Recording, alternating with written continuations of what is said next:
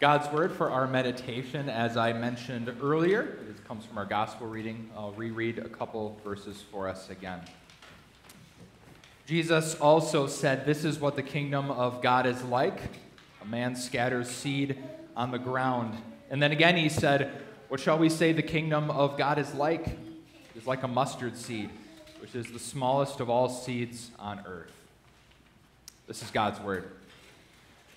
One unique aspect of Mark's gospel is that Jesus does things. Now, I know Jesus does things in every gospel, in Matthew, Mark, Luke, and John, but if you put them all side by side and you look at Mark's especially is a gospel of action. We don't get a lot of Jesus going here and going there, but instead, Mark gives us the highlights. We see Jesus heal this person and tell this miracle and go to this place and go to that place. And after doing all of these things and healing so many people, Jesus started gaining quite a following in his ministry. I mean, after all, who wouldn't want to follow someone who can take demons out of someone or heal a broken arm? That's someone that you want to follow around to see what he's going to do next. And so at this time, there are so many people following Jesus, just droves of them, that he had to get in a boat and go out on the lake a little ways so he could see everyone and project his voice because so many people wanted to hear what he had to say. And so we know from all the Gospels, Jesus is fond of parables. This is how he likes to teach. So much so that Mark says at the end of our reading, with many similar parables, Jesus spoke the word to them as much as they could understand. He did not say anything to them without using a parable. So the basic way to describe a parable is that it is an earthly story with a heavenly meaning. Jesus uses this a lot. But this doesn't mean that Jesus was trying to hide something from the people. Quite the opposite, actually. Jesus uses parables because using stories like that stick in the brain. It's easy to understand things when you hear them in story form because you know how the story progresses. And it's something that was applicable to the people, like farming. It was a thing that a lot of Israelites did. And so it helped the people remember the heavenly truth that Jesus was trying to explain to them. And so today, in the parable of the growing seed and then the parable of the mustard seed, Jesus is teaching them about the kingdom of God in a way that they could hopefully easily understand. And so when we begin with the parable of the growing seed, Jesus begins with a man. We would assume a farmer. And already, like I said, this would pique the interest of the average Israelite because they would say, yes, I garden, or I know someone who does. It was just a common profession at the time. And so Jesus says a man goes out into his field and he sows these seeds to plant his crops, and then after that, it's just business as usual for the man. Maybe he goes to the market, does some chores around the house, maybe he waters his crops, maybe he fertilizes them, and he takes care of the animals, and he takes care of his family, he goes to bed, and rinse and repeat every day or night, Jesus says, the same thing happens with the man. And then as the days progress, the man sees progress. Little shoots come up out of the soil. And he's thrilled that his plants are growing. Does he know how they grew? He doesn't have the vaguest idea. He just knows that they're growing, and that's good enough for him. And eventually those little shoots turn into a hardy stalk, and then the head grows on the stalk, and then the grain grows on the head. And then before he knows it, it's harvest time. And time to bring in all of the hard work and try to help give him some money to collect his bounty. And then we get the parable of the mustard seed. And although it's a separate parable, we see a very similar theme. That's why they are put right next to each other. And so this small seed that we plant, although very unassuming, can grow to be something great. So in the parable of the mustard seed, Jesus again describing the kingdom of heaven in a way that the people could understand. And he said, the kingdom of God is like this mustard seed. Now, mustard seeds are very small. I don't know if you've ever seen one before. Very small seeds. But they grow to be one of the biggest things in the garden. This would have been one of the smallest seeds that a typical Israelite farmer would plant. But it would be the largest plant in their whole garden. And they became so big, in fact, that they became ideal trees for birds to come and nest and rest in its branches. But the point Jesus is trying to make is that when we plant those seeds, that's where our intervention stops. Yes, we can water them, we can give them fertilizer, we can make sure they have adequate sunlight, but they grow on their own time. We cannot speed up the process any quicker because only God can make a seed grow. And that's what Jesus is saying the kingdom of God is like. In fact, Paul brings up this very same point in his first letter to the Corinthians. Paul says, "What after all is Apollos? And what is Paul? Only servants through whom you came to believe, as the Lord has assigned to each his task. I planted the seed, Apollos watered it, but God made it grow. So neither he who plants nor he who waters is anything, but only God who makes things grow." And that's the point Jesus is trying to make. And Paul hits the nail on the head in his letter to the Corinthians. Right? So this truth that only God can make that seed grow is a very hard thing for us to grasp and for us to understand and for us to accept. Because we want results on our own time. We want results now. Right? Because that little seed of faith seems so unassuming, and we might think, I need to help it out as much as I can. But all it requires is preaching the word of God to people, talking with people about Jesus. And it seems like such a nonchalant thing because it's just words, but it is powerful. And just that little seed, with the help of God, will mature. And we can't be discouraged when we spread that seed of faith because Jesus tells us, yes, there will be hardships. You will throw that seed on some soil that is not great for growing faith. But with the power of the Word of God, we can prepare more and more people for this harvest day when Jesus will come to take us to heaven with him. Now, I think this goes without saying, but we live in an increasingly impatient world. I think that's true. I just looked this up the other day. The average attention span of people today is a little more than 8 seconds. I think it's 8.25 seconds. That's less than a goldfish. And goldfish are known to have horrible attention spans, right?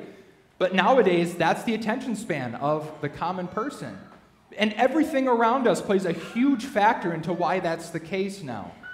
If our computers or our phones don't load something the instant we want to, we get frustrated. We want to throw the mouse across the room.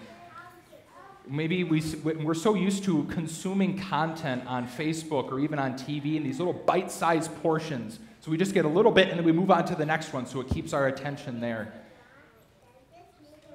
And maybe even sometimes when we've had a long day, we want quick food and we go get food at Culver's or McDonald's because it's quick and you don't have to slave over the stove for hours. And the same goes for planting flowers or planting seeds, right? They may not grow as fast as we like, and we want them to grow faster. We want to plant them, go inside, come out the next morning, and have a full plant be there ready to go, but that's not the case. It takes time because they grow on their own. But we feel like we have to intervene because we are looking for that instant satisfaction, that instant hit of dopamine in our brains. And do you sometimes feel that way when it comes to spreading the seed of the gospel?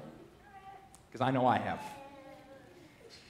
Right? We talk to someone either at work, or maybe it's a close friend who is unchurched, or maybe it's a child who has wandered from the faith in their adult life, and we tell them, hey, just come to church, or give church a chance again. Maybe this time it'll be different. And we tell them what we believe, and we plant that seed of faith in their heart or in their mind. And then we're hoping the very next day to get that phone call that says, hey, I want to learn more about what Jesus is all about, or yeah, I'll be in church that Sunday, I promise. But that might not happen. Maybe weeks go by, months go by, years go by, maybe even decades go by, and we don't hear a peep. And our sinful flesh, it wants those instant results. It wants that person to come to church, and we get frustrated and we get discouraged when we don't see results of our hard work. We struggle with that, and we think, maybe God's not doing his job. Maybe I should do more if I'm not seeing the results that I want. I mean, and look at this world, how corrupt it is, how many people are falling away from the faith. What's God? Are you sleeping up there, God? Hello? We get discouraged when we don't have droves of people pounding on these doors after we send out a mailer. We want to see results, and we want people to come to church and hear more about Jesus. And maybe we start thinking, well, maybe we need to spice up the message a little bit with some holy fertilizer to get more people in the doors. Maybe that's what we need. We want every seed that we plant to grow quickly. Well, we can't understand, we do not fully understand how that works. I don't understand how some faith in a person's heart can grow into a mature faith that produces fruit. I don't know how that works. Only God does. Because our only job is to sow the seeds. God does the rest. And we have to trust that He will. Because when we plant that seed of faith in someone's heart, it seems so unassuming. It's so small. It's something so little. Maybe it's just a comment that we make. But it will grow by the power of God in His own time. And when it does grow, we cannot be more thankful. We don't take the credit because God's the one that makes it grow, but we are so thankful. And maybe that person we talk to finally does come to church. They finally want to have a deeper conversation about Jesus, and we praise God for that. But we have to praise Him especially because He did the same thing to us too. We were once someone who did not know Jesus, whether it was when we were an infant or maybe later in life. And it is no less a miracle that God brought you to faith through the power of the gospel and through the power of baptismal grace. Your faith is a miracle too. That started out as just a little seed of the gospel. So if God can do that with you too, who's to say that He can't do it with anyone else in His own time? Because God will use that small seed to advance His kingdom on earth and will cause it to mature and cause it to grow in Him until that harvest day comes.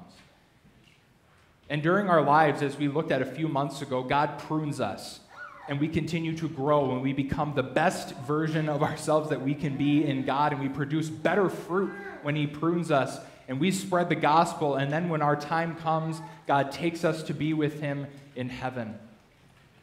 And even if according to our own estimation of things, that harvest is too soon, or God took that person from us, or God is taking us too young, God has seen that seed achieve maturation and will intentionally harvest that seed to rest from its labors in heaven with Him forever. And that's the goal for all of us, right? To get to the point where Jesus takes us to be with Him in heaven when we have become fully mature in the faith. And we can only do that with God's Word, because God's Word is the power in this scenario. Because the suffering and death of Jesus for our sake, for the sake of imperfect sinners, is a wonderful thing to hear. That is power. Nothing is more powerful than the message of Jesus. And we want to spread that amazing news. Does that mean that we are qualified? No, none of us are qualified. Not even I am. Does our sinful nature continue to make us think that we need to do more than we ought to? Yes, every day it will. But should that discourage us? Absolutely not. Right? Jesus, by His suffering and death on the cross, makes us qualified to spread the seed of His Word. And as we spread the seed of the gospel, may God grant us hearts that trust that He will cause that seed to grow. Because God's Word is powerful. He will cause His kingdom to grow as we wait for the harvest on Judgment Day.